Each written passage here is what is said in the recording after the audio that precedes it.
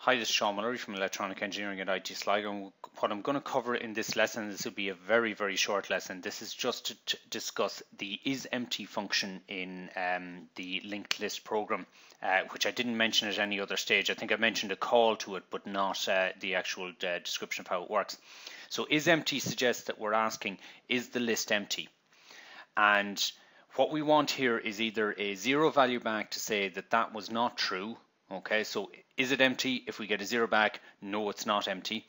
And if we get a non-zero value back, that's to say it is empty.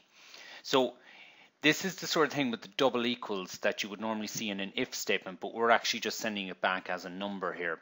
So if the start of the list, and again, we don't actually send the address of this because we don't want to modify it, we're just sending it itself.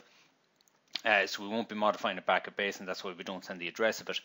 But we're checking, is it equal to null?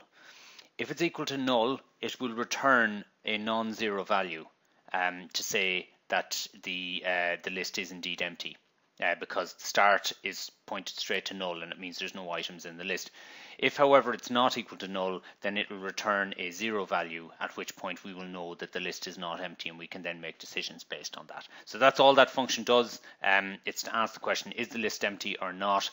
If you just put the SPTR double equals to null in the middle of your program, it would not be as readable. So it's much nicer to be able to say, is it empty, rather than to say, is the start pointer equal to null, which wouldn't be as obvious to the reader as to what you're doing. They'd figure it out eventually, but it's not as readable. So that's why they have a special function in there just to do that.